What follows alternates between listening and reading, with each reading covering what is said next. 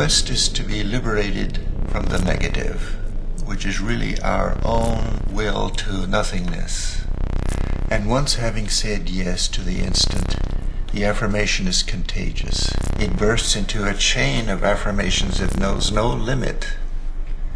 To say yes to one instant is to say yes to all of existence.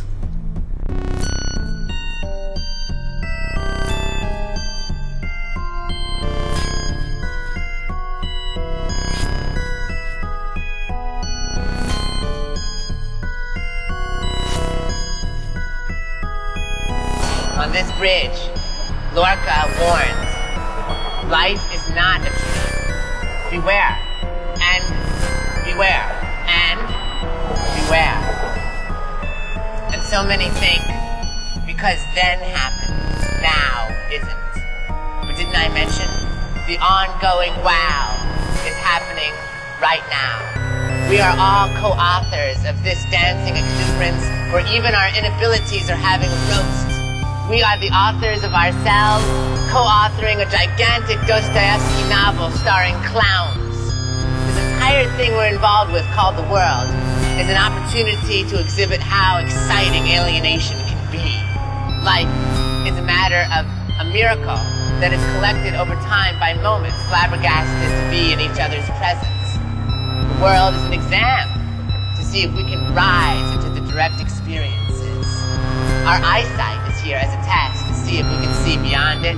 Matter is here as a test for our curiosity. Doubt is here as an exam for our vitality. Thomas Mann wrote that he would rather participate in life than write 100 stories. Giacometti was once run down by a car, and he recalled falling into a lucid faint, a sudden exhilaration as he realized at last something was happening to him. An assumption develops that you cannot understand life and live life simultaneously. I do not agree entirely, which is to say I do not exactly disagree. I would say that life understood is life lived. But the paradoxes bug me, and I can learn to love and make love to the paradoxes that bug me. And on really romantic evenings of self, I go salsa dancing with my confusion.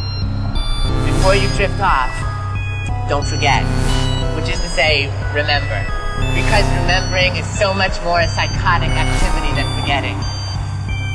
Lorca, in that same poem, said that the iguana will bite those who do not dream. And as one realizes that one is a dream figure in another person's dream, that is self-awareness.